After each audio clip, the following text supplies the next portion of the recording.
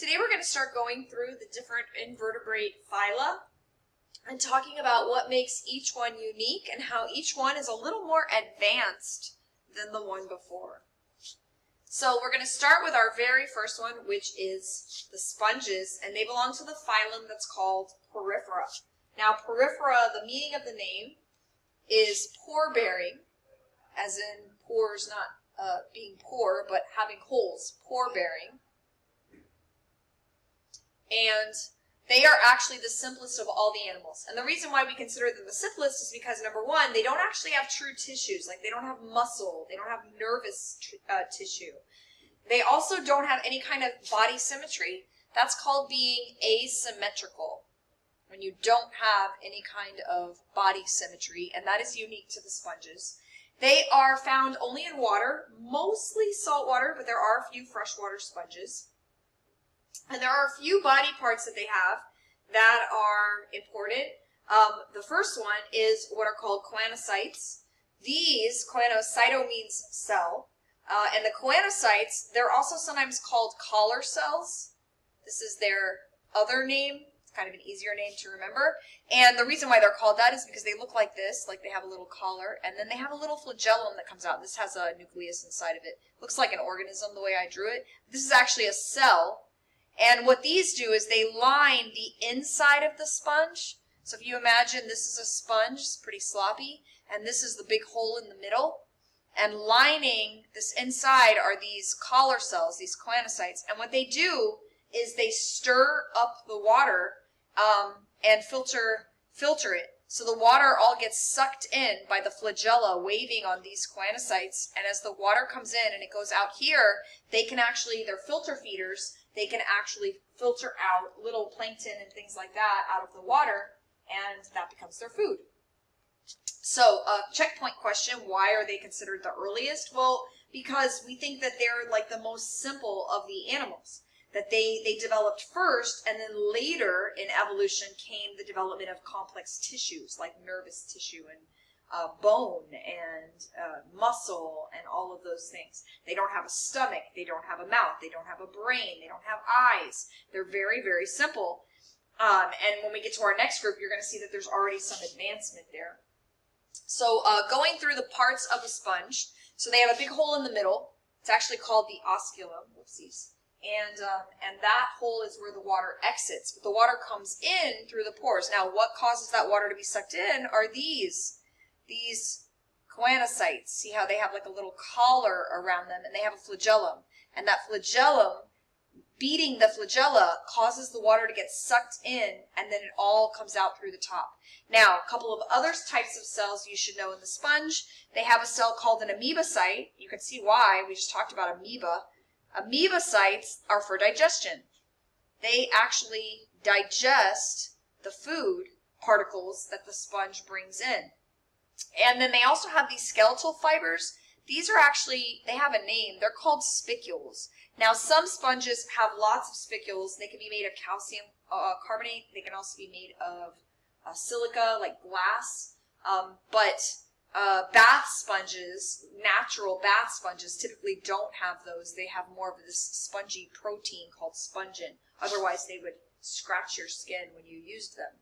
Here's a little video I just want to show you. You can actually see the motion of the water coming in. Sponges are very effective filter feeders since they're able to capture and eat particles as small as bacteria, as well as larger particles.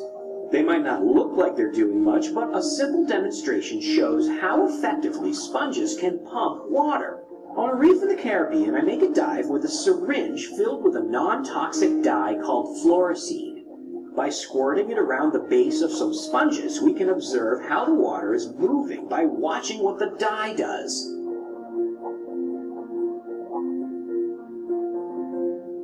Within only seconds, the dye is pumped through the sponges along with the water. As you can see, a sponge is a pretty good water pump and also a good strainer. Any plankton that goes in with the water won't come back out through the osculum.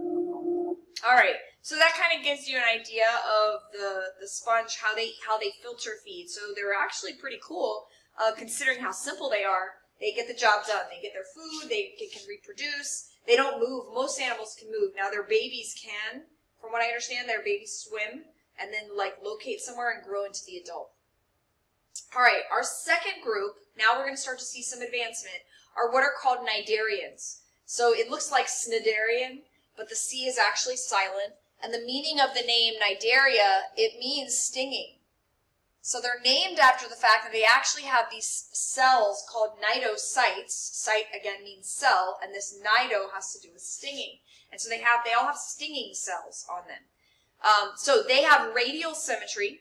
Remember, radial means they have a top and a bottom, but they don't have like a left and a right. You can sort of cut them in any direction, and you get two equal sides. They do have two tissue layers in the developing embryo. One is called the ectoderm, and that actually forms the outer epidermis, and it also ends up forming the nervous system, a little bit of a nerve net that they use.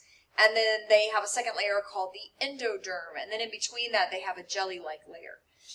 They also have what's called a gastrovascular cavity. So vascular because water goes in there, and gastro has to do with the stomach. So this is actually how they digest their food.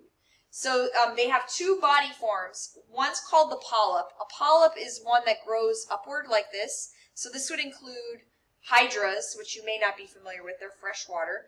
But also coral and sea anemones. So coral is like this hard calcium carbonate skeleton, and then inside all the little holes of the coral are these individual polyps. And then the medusa form is like the jellyfish, and these are the ones that can swim around freely. So what does this gastrovascular cavity do? This gastrovascular cavity is like what's in the middle here. Well, particularly on the ones that move, one of the things it does is it actually helps them with movement. It's like almost like a little skeleton, and as they pump this cavity, they can actually move through the water. The other thing it does is it's lined with the cells that are going to help them with digestion. So they're going to capture their food and sting it, and then they're going to digest it in that gastrovascular cavity. But they don't actually have like a stomach and intestines and all of that inside of them. They're much simpler. So this is the polyp form, the sea anemone, or this is a hydra. I actually had a bunch of these in my fish tank at home. They're very tiny. Sea anemones are bigger. And then this is a jellyfish. A man-o'-war is another example. It's actually a colonial organism where a whole bunch of them live together, and they can have tentacles something like 30 feet long, and then they make this big gas bubble on top of them. Now, what makes them sting are these. These are called cnidocytes. So cnidarian, stinger, cnidocyte is a stinging cell. And these stinging cells, so this is like one little teeny part of a tentacle, and these are the stinging cells, the cnidocytes. And they have this little spike. And when that spike gets tripped, like something brushes against it, it causes this tentacle called a nematocyst to shoot out, and this is covered in poison, and it will paralyze the prey. So if anybody's ever been stung by a jellyfish, what's actually happening is one tentacle is not stinging you one time. It's these thousands of cells just lining this tentacle, and they all sting you. And some can be very, very dangerous. And what do you do if you get stung? It is not true that you should pee on it. Just FYI, that is not probably going to do anything. What actually will work is vinegar. Because if you remember all the way back when we talked about enzymes, enzymes can be denatured by changing the pH, and the acidity of the vinegar will actually neutralize the toxin, the enzymes in the toxin. Also, they talk about putting a warm compress on it. Apparently, the warmth will also stop it. You don't want to put cold water on it. You definitely don't want to pee on it, but that will help.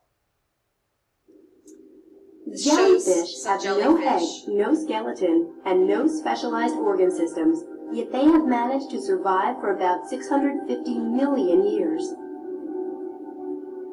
They are interesting creatures and have been the subject of much scientific study. Jellyfish are cnidarians, as are coral and sea anemones. But coral and anemones are polyps. They attach to a solid surface with their mouths and tentacles face up. While the life cycle of some jellyfish includes a polyp stage, these animals eventually float free and become medusae, umbrella-shaped creatures with mouths and tentacles that face down.